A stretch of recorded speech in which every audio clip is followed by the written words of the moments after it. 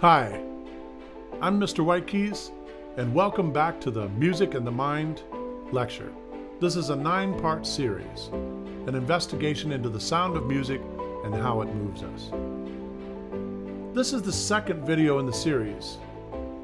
In this video, we continue our journey of discovery, looking for answers and clues as to how music impacts our emotions so directly and deeply and why. We'll talk about overtones today. So let's go down the rabbit hole and see how deep it goes. I wonder what we'll find this time. Let's try to put together the pieces of this puzzle, this huge and fantastic puzzle that is a marriage of music, engineering, physics, and mathematics. So this is sort of a map of where we are. The critical chain, music to the mind. There are 9 links in this chain. We've already covered link 1, musical tones. So in this video, we will talk about link 2, overtones, where we explore the harmonic series in detail. After that, we'll look at link 3, musical notes, how the harmonic series in nature forms the foundation of everything we understand and feel about music. After that, we will look at link 4, sound waves, which describe longitudinal sound pressure waves. Following that, we will discuss link 5, mechanical waves, which describes the transduction of longitudinal sound pressure waves to sinusoidal mechanical movements in the middle ear. Then we will explore link 6, tonotopicity, deconstruction of complex sound waves into an array of its component frequencies by spreading them out for analysis over time and space in the 33 millimeters of the basilar membrane within the cochlea.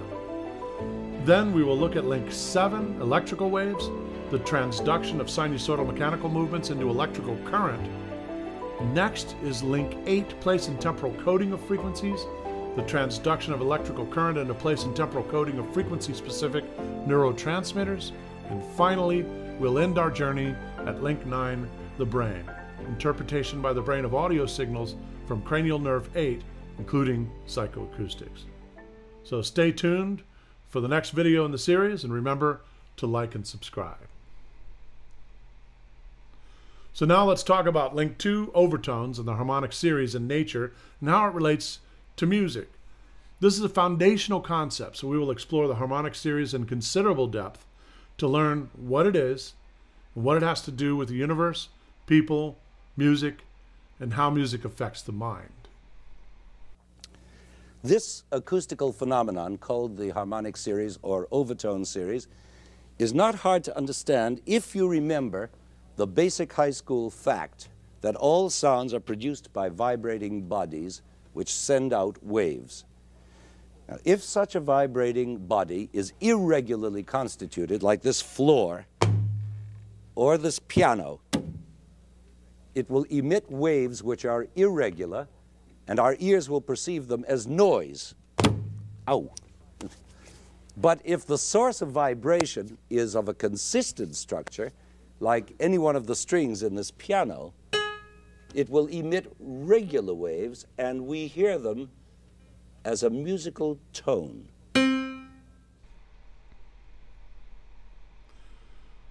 Now, when you pluck a guitar string or hit a piano key, you are creating a vibration of a string that is bounded at 2 ends. Such a string can only vibrate at multiples of the fundamental frequency, determined by its length and mass. Any other frequency that tries to form a sine wave will fail because a complete wave will not fit within the 2 fixed ends. As a wave travels outward from the strike point in both directions toward the fixed ends, both waves get inverted and travel back and get summed into the original wave again to form a more complex wave. This happens at the same time the string itself is rebounding from being stretched.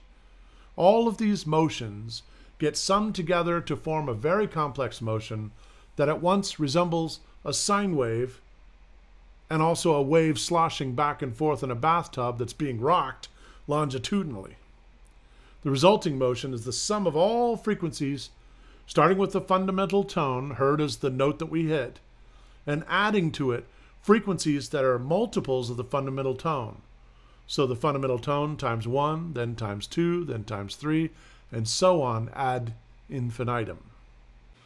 So the string will vibrate as a whole, but at the same time, it will vibrate as a half, a third, a quarter, a fifth, a sixth, a seventh, an eighth, and so on up to and on to infinity. We call this a divergent series. And we're hearing all of these frequencies at the same time. However, we hear the fundamental tone primarily, but the multiples of the fundamental tones increasingly faintly. This resulting series of frequencies or notes that we hear when we play a single note is what we refer to as the harmonic series. The harmonic series is comprised of the fundamental tone followed by a series of overtones.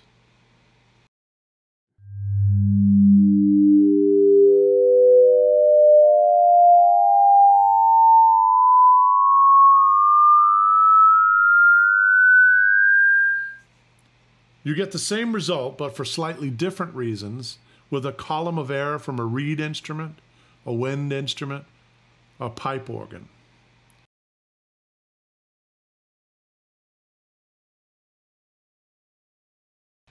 Or from a piece of steel, again that has a fixed dimensions, such as a bell.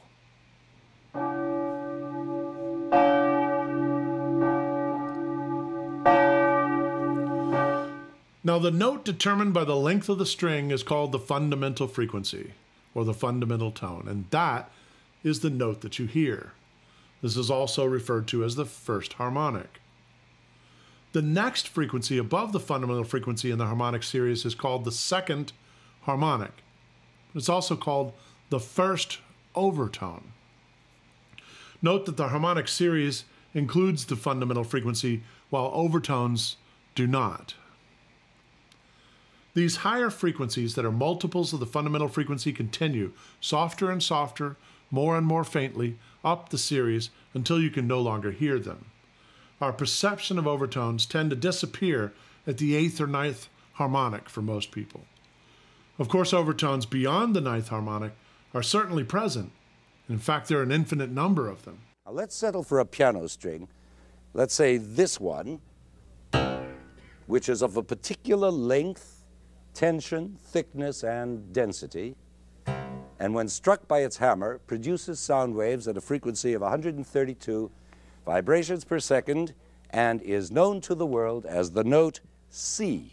Now comes the interesting part. If I sit at the piano and play that low C, you may think you're hearing only that one tone, a dark, rich bass note.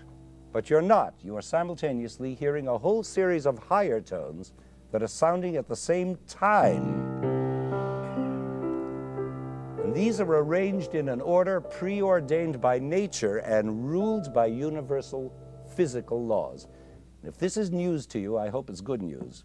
Because all these upper notes, of which you may be unaware, result from a phenomenon of nature whereby any sound-producing source, or I should say pitch-producing source, such as this piano string, vibrates not only as the whole string in all its whatever-inch glory, sounding that low C, but also in fractional segments of that string, each vibrating separately.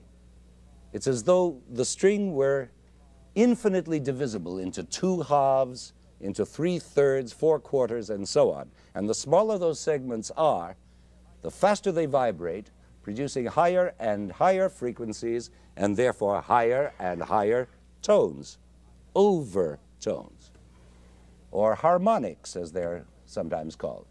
Now, these overtones or harmonics are all sounding together with the fundamental sound of the full string. Now, remember I spoke of a preordained order in which the overtones appear. Let's see if I can make you actually hear those overtones in that order.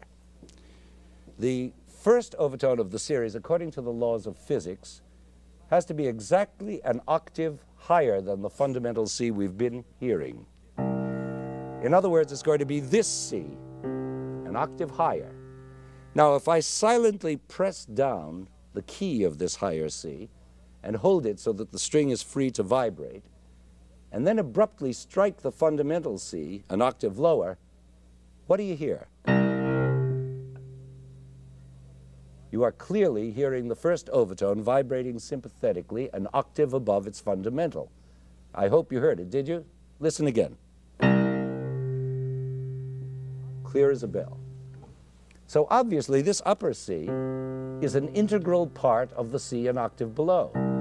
It's a built-in harmonic sounded by the two halves of that lower string vibrating independently. The next overtone of this preordained order results from that same fundamental string vibrating in three parts. And this one will be the first different overtone. That is the first one you'll hear other than a C. And it's going to be a G, this G. And now let's repeat our experiment. I press this new one down silently, and then again strike the fundamental C. What do we hear now? That G, right? A new tone, again clear as a bell. You want to hear it again? What's important to understand is that overtones do not determine pitch for us. Only the fundamental frequency determines our perception of pitch. We are not really conscious of the overtones because they are upstaged by the relative loudness of the fundamental tone. The overtones are usually only faint sounds in the background in comparison to the fundamental tone. In other words, the overtones serve to support and complement the fundamental tone. In fact, if you played the sounds of all the overtones for a particular fundamental tone, but then you omit that tone entirely, your mind will actually re-add the fundamental tone, and loudly. In fact, it'll be the only sound you hear, even though that tone is entirely in your imagination. This is how bookshelf speakers are able to play low bass notes that it's actually physically incapable of reproducing by simply reproducing the corresponding overtones that would have been associated with the low bass note. So these speakers can now produce sounds that are an octave below whatever its physical limit might have been. Thus, they create the illusion of having a wider dynamic range than they actually have. We'll talk more about this and other related phenomena when we discuss psychoacoustics in Link 9, the brain.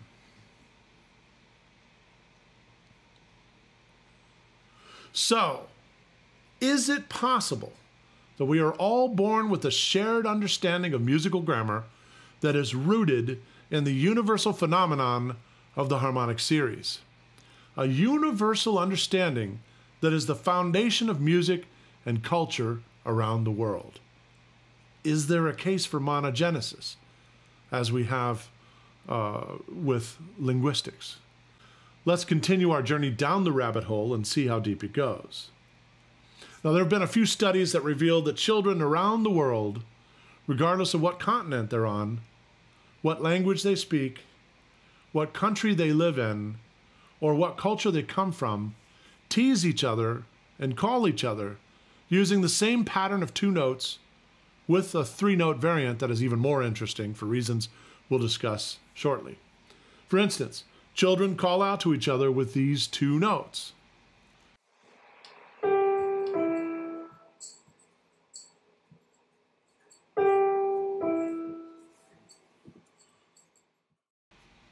Jeannie, Angie. Sometimes adults do the same thing. Na, na, na, na. Two very special notes, which children also use to call one another. Jerry, Doris, whatever. And when children play games or tease each other, a three-note variant of this pattern emerges.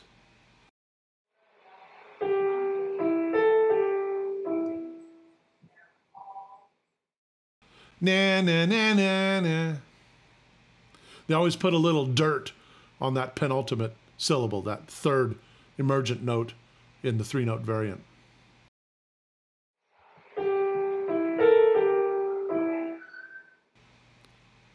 Ollie, Ollie, and come free. So, the question is, why just these three notes in particular? Why in this particular order? And thus, I submit to you that we have found another substantive universal along our journey, because the answer is rooted in physics and mathematics, and specifically the harmonic series. Each of us is born with a sensitivity to the harmonic series based on the fact that the basilar membrane in our inner ear senses things logarithmically, which is why we hear things in terms of ratios. The hairs of the inner ear cover 8 octaves of frequencies in rows about 2.5 centimeters long, which constitute the range of our hearing. So every 3 millimeters is another octave in the inner ear. So when waves travel through the cochlea, they create small waves in the basilar membrane itself. And as these smaller waves in the basilar membrane progress down the membrane itself, they reach their peak at the part of the membrane that responds to the frequency of the sound wave created by the original stimulus. Thus, our ear was designed very precisely to sense pitches as well as the overtones comprising the harmonic series. Now let's go back to the example of the harmonic series and listen again. But this time, we're listening for the 3rd, 4th, and 5th overtones in the series.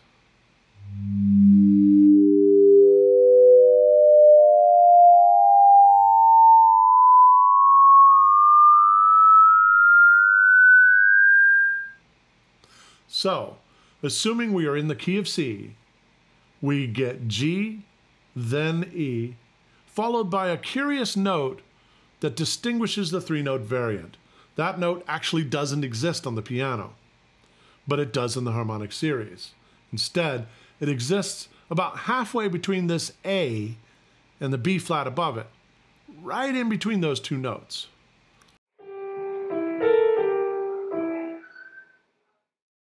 We hear this as dissonant because the ratio of the 2 frequencies is quite irregular and complex. If I play those 2 notes together, you almost immediately hear it as reminiscent of a children's song or something childish in nature. See how we kind of come full circle here? So what these children are doing is simply singing using the 3rd, 4th, and 5th overtones of a particular key. That's why they put a little dirt on that 3rd note, na, na, na, na, na, because it's in between the 2 notes of our 12-note diatonic scale. And they do this without having been taught about the diatonic scale or the harmonic series or any musical training at all. It's just something they're born with. So the notes of the harmonic series are established by nature and govern how all things vibrate. These overtones are less obvious to us than the fundamental tone, but we sense them nonetheless. Now let's talk about timbre. Timbre is that distinguishing characteristic that differentiates one sound from another, despite the fact that it might be playing the same frequency at the same amplitude or volume. So let's call it maybe the flavor of the sound, if you will. There are 2 dimensions to timbre. One of them is spectral, which has to do with a fingerprint that each sound has based on the relative amplitude or emphasis of each of the overtones in its particular harmonic series. Then there is the second part, which is temporal, which is the shape of the attack, sustain, decay, and release of the sound. For instance, a piano string is struck by a hammer and thus has a sharper attack than a cello, which is put into motion by the gentle stroke of a bow. Timbre allows us to distinguish between a piano, a cello, a guitar, and a flute, for example.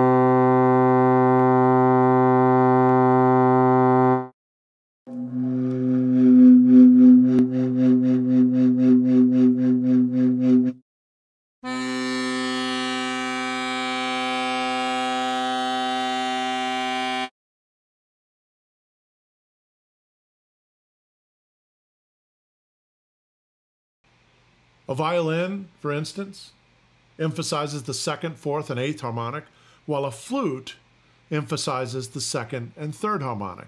That's that sort of fingerprint that forms the relative emphasis we have on certain harmonics over others.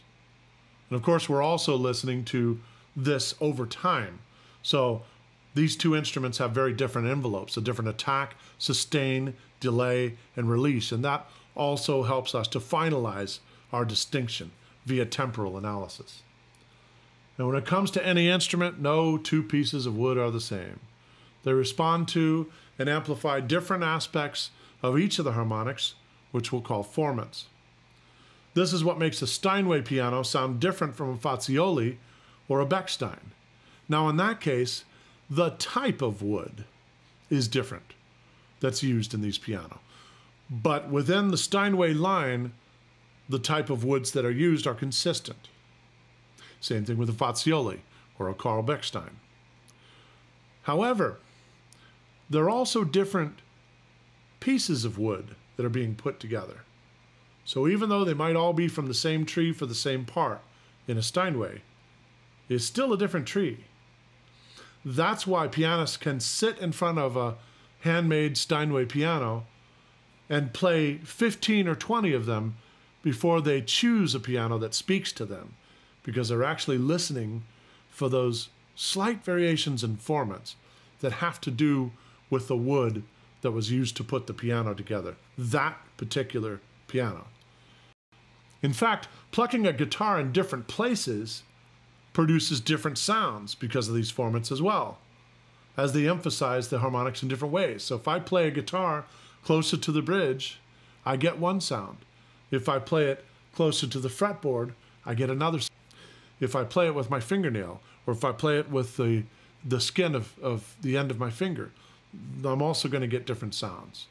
And the reason I'm getting different sounds is because different harmonics are appearing as the string vibrates.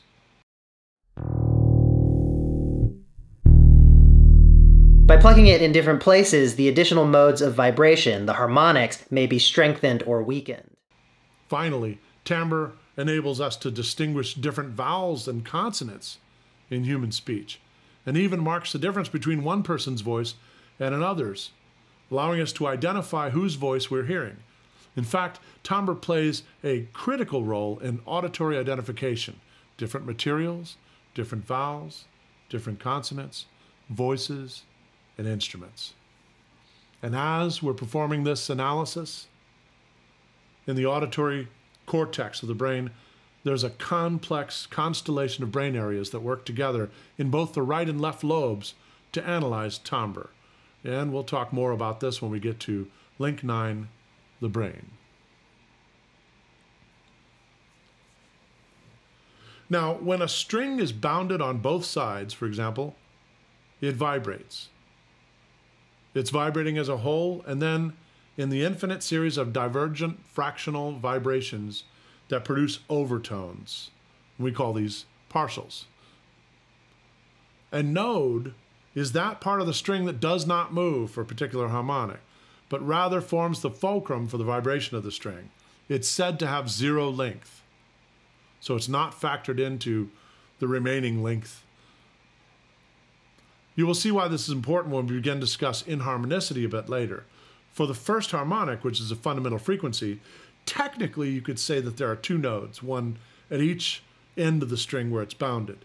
But we don't typically talk about nodes in that fashion. We talk about nodes when we get to the second harmonic, where the string is vibrating in halves. So there's one node right in the dead center of the string that doesn't vibrate, and it forms the fulcrum for the vibration on either side of it. And, of course, for the third harmonic, there are two nodes that allow the string to vibrate in thirds, and this continues.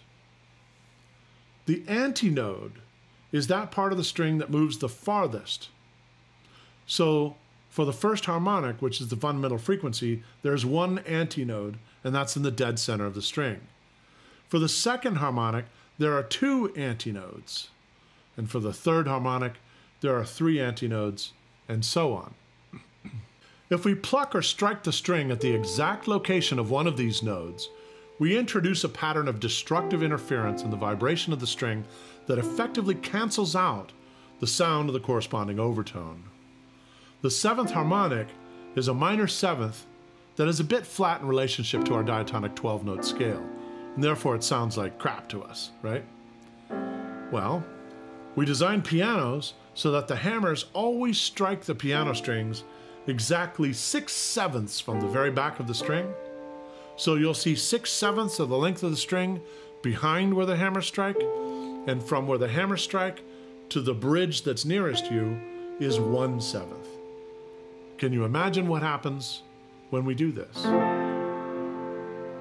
This makes the resulting note sound more pleasant to us, because what it's doing is it's canceling that seventh overtone. That's why on the Clavins upright piano, which is the tallest piano in the world, you have to climb stairs, 2 flights of stairs, just to get to the keyboard.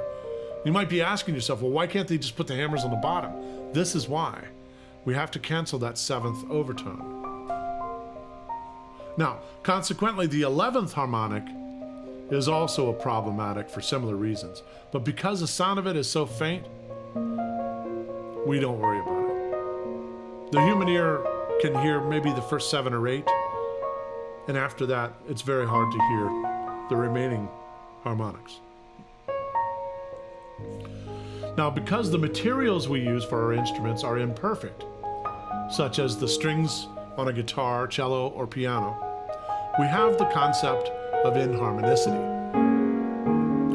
Using the piano as an example, piano strings are made out of a stiff metal, steel, right?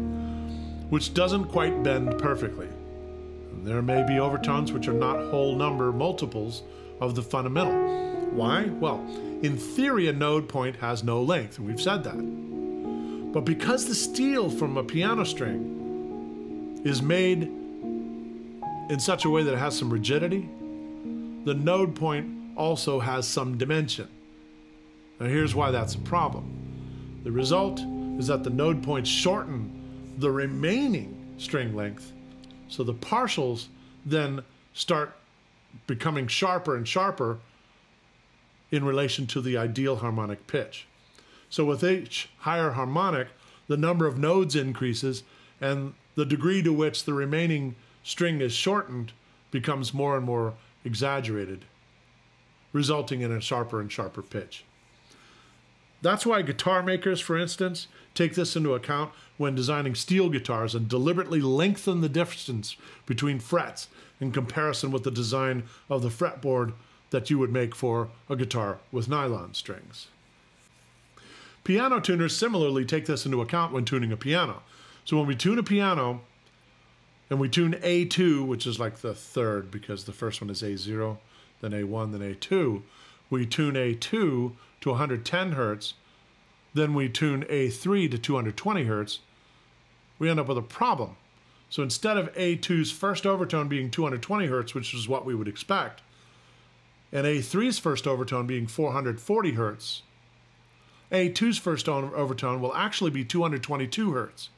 It's moving sharper because there is dimension to the node, because the steel won't bend the way it would in our theoretical model, right?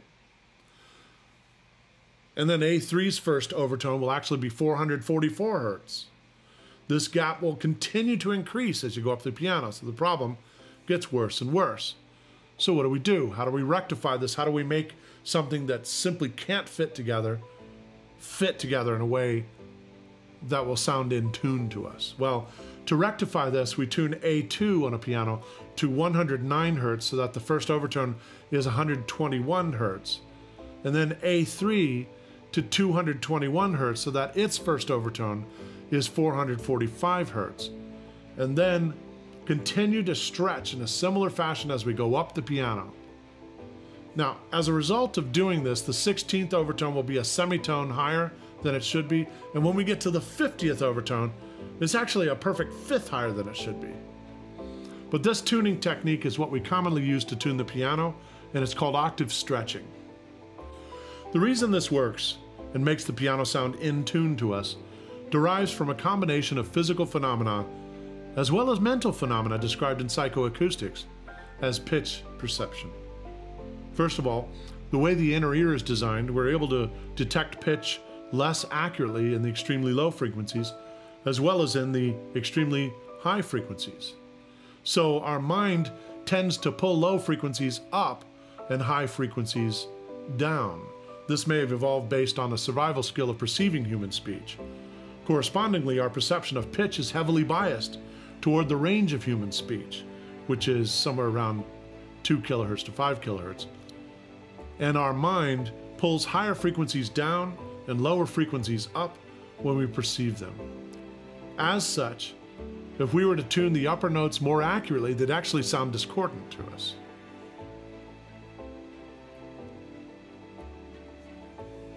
In the next video, we're going to put everything that we've learned thus far. We've talked about a lot of stuff, and we've laid the foundation of what we're going to talk about in understanding the harmonic series. We'll begin to answer the question, how does the harmonic series in nature form the cornerstone of everything we understand and feel about music? Thanks for watching the video, and remember to like and subscribe, and I'll see you in the next video.